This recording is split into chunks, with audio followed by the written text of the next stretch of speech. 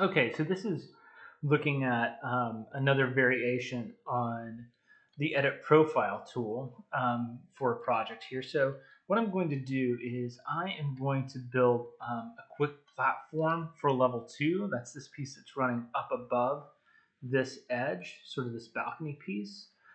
I'm going to draw it in level 1 and then use what it's being hosted to actually move it up a level.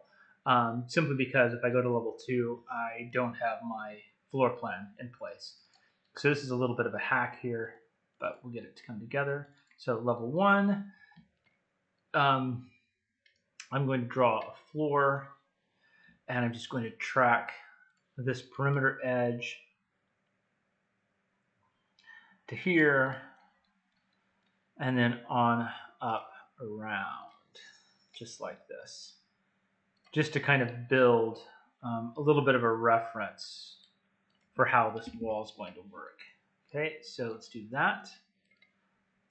Take a look at it in 3D, and then I'm going to move this from level 1 to level 2 simply by clicking that. I know my level 2, that's a little bit too low, so let's move this dude up to like 14 feet, something like that. So this is in no way exact, but it's going to give us a little bit of that idea of where this wall is going to be. So this is a wall that's made up of this sort of, well, they're wooden 2x is what they are, and they're all sort of at different angles.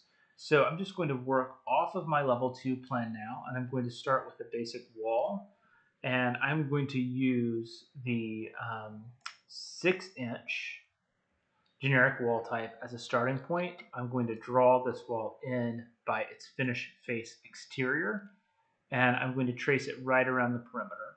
And if you notice, this is actually putting it on the wrong side of the line. So I'm going to use my space bar to flip it to the side that I want it to be at. So let's put that right across there.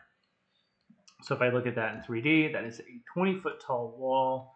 It's a bit much. I think they're more like 12. So we're going to set up something like this. Okay. So these walls, this is actually made up of a series of 2x that are at an angle. And there's a whole different ways, there's a slew of different ways that I could build these. I could certainly do it with generic components or something like that, but building this out of a wall is going to give me a little bit of an easier opportunity to edit them as a group. At least I think it's going to. So I'm going to be using this edit profile tool.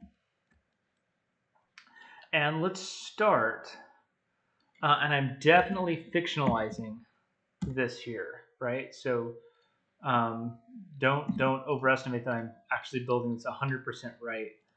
But I'm going to start by doing that as a 1.5 inch thick piece. So it is 1.5 inches thick this direction, 5 inches that direction, or 6 inches that direction. And if I want to be super cool about this, and I really do, I'm actually going to edit my structure to be 0, 5.5.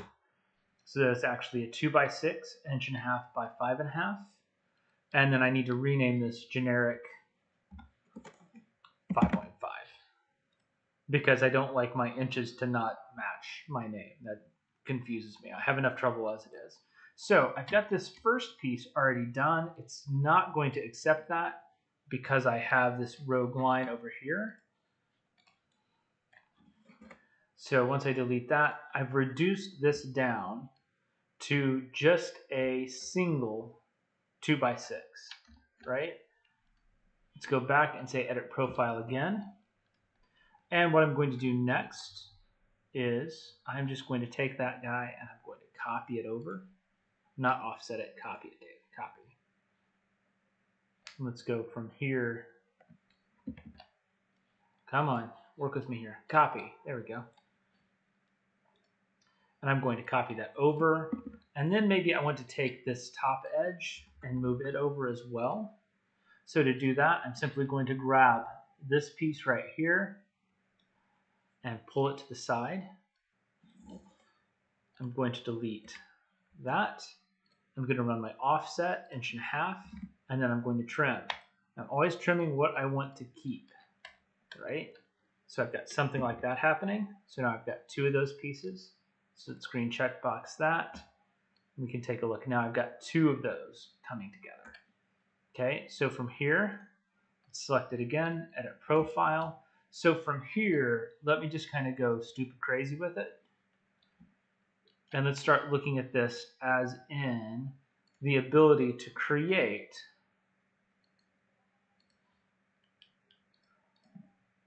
whatever I might need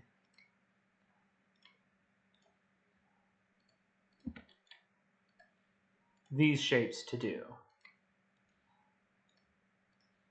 Right? So that gives me the chance to make this sort of progressive element across. So the building that we're looking at, the precedent we're looking at, actually is a series of these that sort of change angle along the profile. But I think that's going to be the most effective way to begin building those pieces.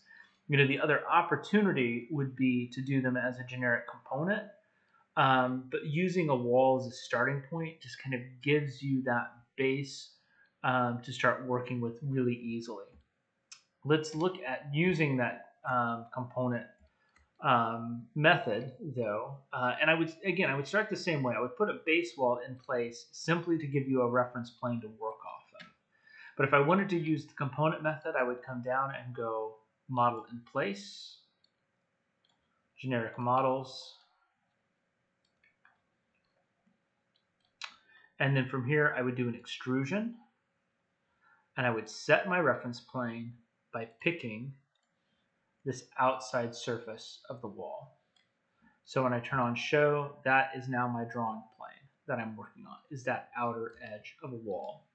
So from there, again, I can start by selecting the base, and again, I can use the profile edge of that wall to make sure I'm locking in my heights. I'm actually going to turn off my line thicknesses really quick, just so it's a little easier to see. And then I used pick lines to grab the top. I can use pick lines to grab the bottom. And again, I can't do that if I don't have that wall in as a base to work with. And then I'm going to set my extrusion start to 0 and my extrusion start to 0 and my end to 0, 5.5 or 5.5 inches. And I'm going to hope that that goes in the right direction. And of course it didn't, so I know that my extrusion actually needs to be minus 0, 5.5 to send that the other direction. Cool. So to continue to add those up, I would just continue to edit the extrusion. And again, I can just continue by picking the line at the top, picking the line at the bottom. I'm not worried about those warnings because I know that once I get my lines in place, offset 1.5 inches, that when I trim those, that warning was for overlapping lines. I know that once I get my lines trimmed, I won't have those overlapping lines anymore. So pick lines, get these next lines in place, offset 1.5 inches, trim,